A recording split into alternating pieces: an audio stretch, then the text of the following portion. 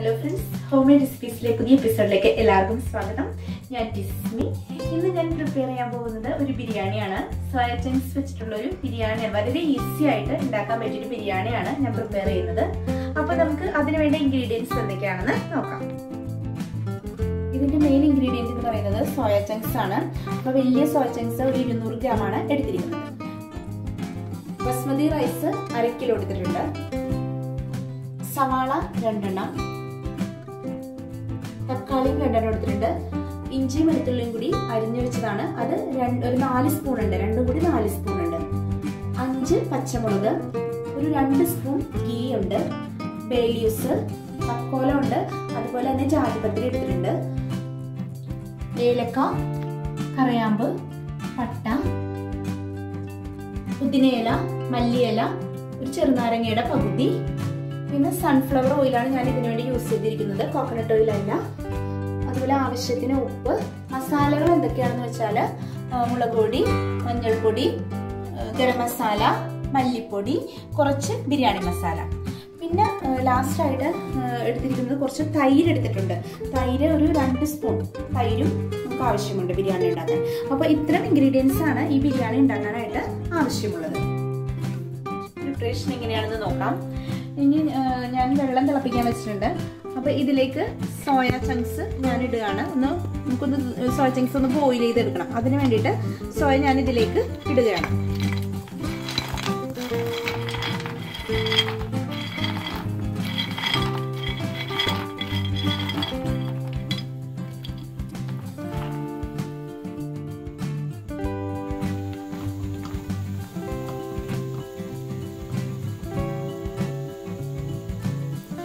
കുറച്ച് ഉപ്പ് കൂടി ഞാൻ ഇടുന്നുണ്ട് ഇതിലേക്ക്.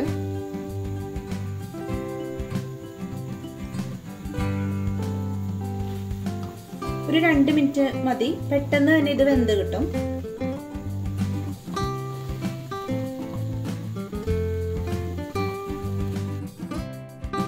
ബോയിൽ ചെയ്ത സോയ ചങ്ക്സ് ആണ്. ഇത് നന്നായിട്ട് തണുത്ത വെള്ളത്തിൽ 2 പ്രാവശ്യം കഴുകി ഞാൻ പിഴിഞ്ഞു വെച്ചിരിക്കുന്ന ഇതാണ്. ഇതിലേക്ക് ഞാൻ 1 സ്പൂൺ മഞ്ഞൾപ്പൊടി, 2 സ്പൂൺ മുളക് പൊടി, 1 സ്പൂൺ ഗരം മസാല, ഇത്ര സാധനങ്ങൾ നന്നായിട്ട് ഈ സോയ ചങ്ക്സിൽ ഒന്ന് മിക്സ് ചെയ്ത് വെക്കണം കേട്ടോ. നന്നായിട്ട് മിക്സ് ചെയ്ത് തേച്ച് പിടിപ്പിക്കണം.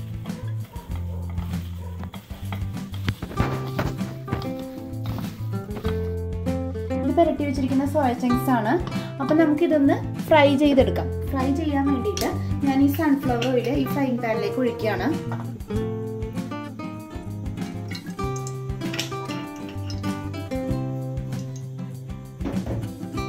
അതിനുശേഷം ഈ സോയ ചങ്ക്സ് ഞാൻ കുറച്ച് ഇട്ട് കൊടുക്കണം കേട്ടോ.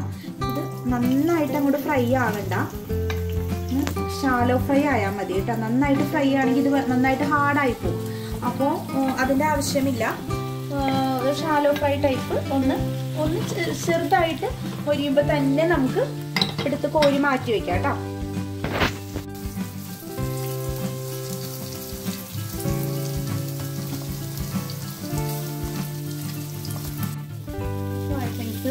ഫ്രൈ ചെയ്ത് നമ്മൾ കോരി മാറ്റി വെക്കുകയാണ്. അപ്പം മുളക് പൊടിയും മഞ്ഞൾപ്പൊടിയും ഗരം മസാലയും പുരട്ടി വെച്ച സോയ ചങ്ക്സ് ആണ് സൺഫ്ലവർ ഓയിലിൽ ഞാൻ ഫ്രൈ ചെയ്ത് മാറ്റി വെക്കുന്നത്.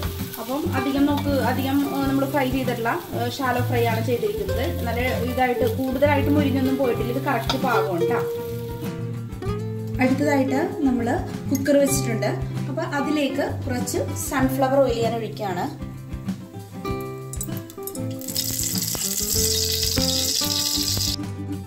അതിലേക്ക് 2 സ്പൂൺ ഗീയും ഒഴിക്കുന്നു.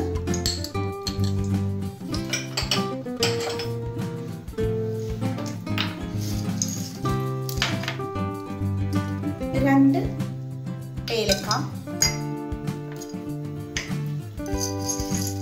ഒരു 4 കറിയാമ്പ്,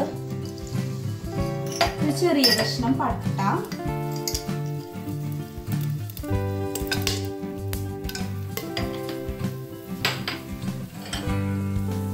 തക്കോലം, ജാതിപത്രിയുടെ ഒരു ചെറിയൊരു പീസ് കേട്ടോ. ജാതിപത്രിയുടെ, പിന്നെ ബേ ലീവ്സ്,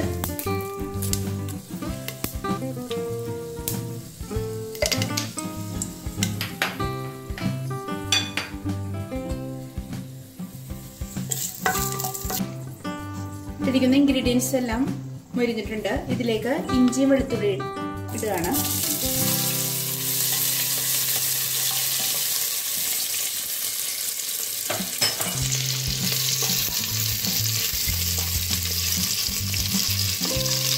അതോടൊപ്പം തന്നെ സവാളയും ഇടാം.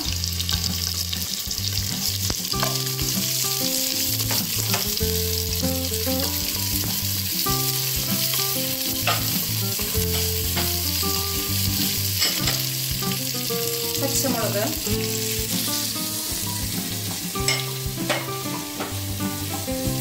കുറച്ച് ഉപ്പിട്ട് കൊടുക്കാം പെട്ടെന്ന് മുരിഞ്ഞ് കിട്ടുന്നതിനായിട്ട്.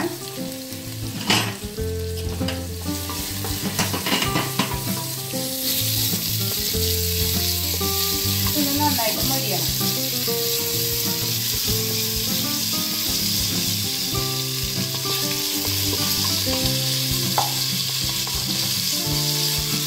ആവശ്യത്തിന് മുരിഞ്ഞിട്ടുണ്ട്. അപ്പൊ ഇതിലേക്ക് നമുക്ക് മസാലകൾ ഇടാം. മസാലകൾ ആദ്യമായിട്ട് മഞ്ഞൾപ്പൊടി 1/2 ടീസ്പൂൺ, 1 ടീസ്പൂൺ മുളക് പൊടി, 2 ടീസ്പൂൺ മല്ലിപ്പൊടി, 1 ടീസ്പൂൺ ഗരം മസാല, 1/2 ടീസ്പൂൺ ബിരിയാണി മസാല. ബിരിയാണി മസാല ഓപ്ഷനിലാണ്, നമുക്കിപ്പോൾ ഇടണം നിർബന്ധം ഉണ്ടെങ്കിൽ മാത്രം ഇട്ടാൽ മതി, അല്ലെങ്കിൽ ഗരം മസാല ഇട്ടാൽ മതി കേട്ടോ.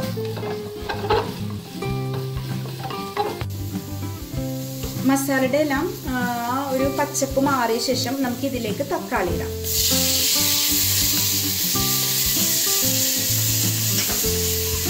തക്കാളി ഇട്ട് നന്നായിട്ടൊന്ന് വഴറ്റണം.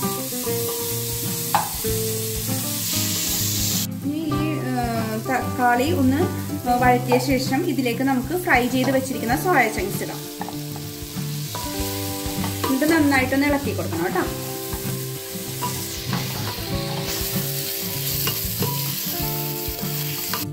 നന്നായിട്ട് വഴറ്റിയ ശേഷം നമുക്ക് ഇതിലേക്ക് കുറച്ച് 2 സ്പൂൺ തൈര് കൊടുക്കാം.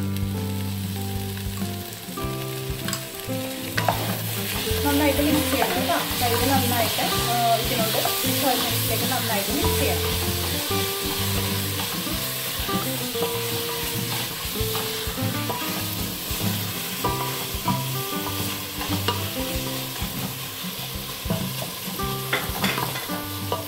ഇതിലേക്ക് മല്ലിയിലയും പുതിനയില നമുക്കിടാം.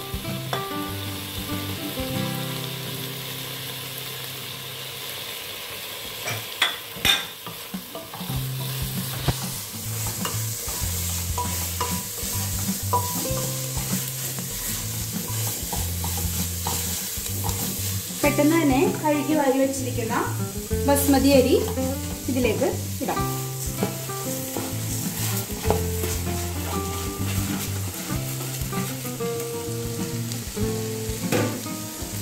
നന്നായിട്ട് മിക്സ് ചെയ്യണം.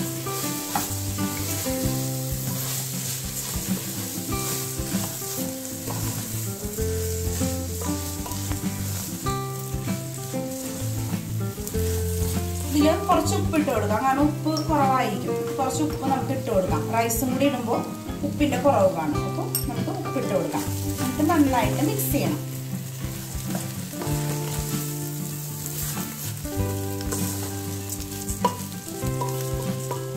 ഇപ്പോൾ ബസ്മതി അരി 2 ഗ്ലാസ്സാണ് ഞാൻ എടുത്തിരിക്കുന്നത്, 1/2 കിലോ. അപ്പോൾ അതുപോലെ തന്നെ 4 ഗ്ലാസ് വെള്ളം ഒഴിക്കണം.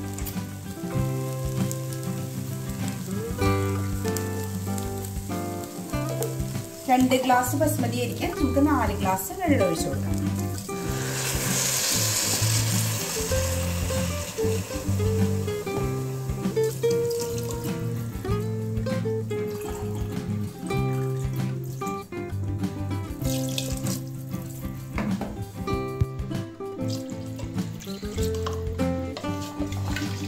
നന്നായിട്ടൊന്ന് ഇളക്കി കൊടുക്കണം.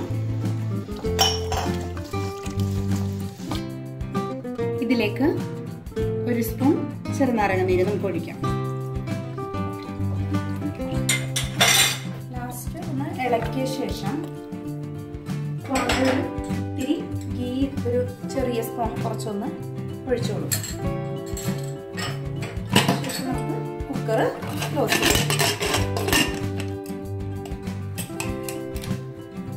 ഇത് ഒരു വിസിലാവുമ്പോൾ നമുക്ക് ഓഫ് ചെയ്തിടാം. ഒരു വിസിലിന്റെ ആവശ്യമുള്ളൂ. ഒരു വിസിൽ കൊണ്ട് തന്നെ പെട്ടെന്ന് നമ്മുടെ ബിരിയാണി നമുക്ക് വെന്ത് കിട്ടും.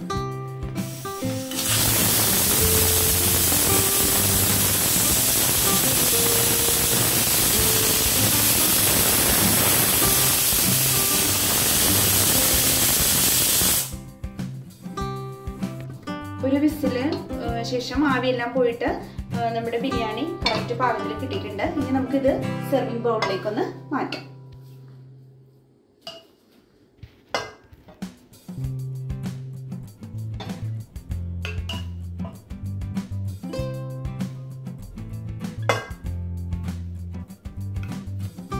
നമ്മുടെ സോയ ചീസ് ബിരിയാണി റെഡി ആയിട്ടുണ്ട്.